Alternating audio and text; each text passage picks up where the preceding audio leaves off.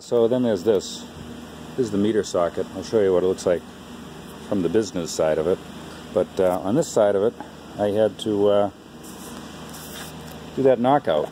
And this is where the PVC fitting is going to go. And what works out really nice, I don't know if you have one of these things, but a Dremel with one of these abrasive discs works out really nice.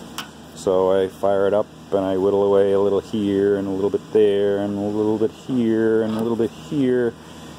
And you don't need one of these knockout punches, which are really nice, don't get me wrong. But I think you end up with a cleaner cut if you can take the time and use the knockout punch, because when you cut it all the way through, it just falls right out. And it works pretty good. On the business end of her, don't need that anymore. This is what it looks like. The inside of the meter socket. I'm going to be feeding this from underground, so I get the blank hub on the top, hub, H-U-B, and this cover goes in like so and latches down.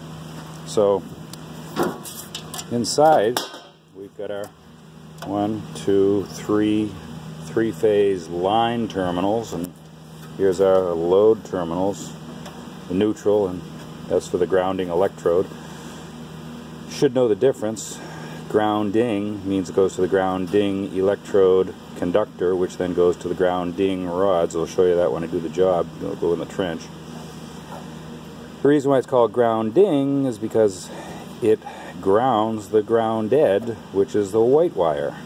And that's this terminal here. Here's your line, comes in from the street, so it'll, I guess I'll work it around from the street, so I'll work it around to the line side, line, line, and line again, and then, well, I guess from the street's going to be down here. This goes nipple and through the building, what was I thinking? So yeah, I'll have to punch out another one. You know, I guess I'll punch out on this side, that way I can bring them around this way to the top. It won't interfere with the bypass handle. You've got to have the bypass handle so that way when the power company goes to disconnect the meter, they can do so with it not being under load. So this bypass, maybe you can see those little, yeah, you can see those little switch contacts right in here. They're breaking and making all three of them. So now when the power company goes to pull this meter out, they can do so and then switch the building off without having a load spark when they draw the meter out. It's called hot sequencing.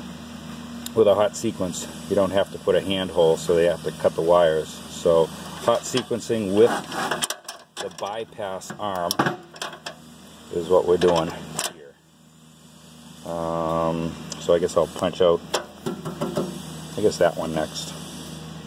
Let me think about it. We'll see what it looks like tomorrow. Anyway, there's the meter socket.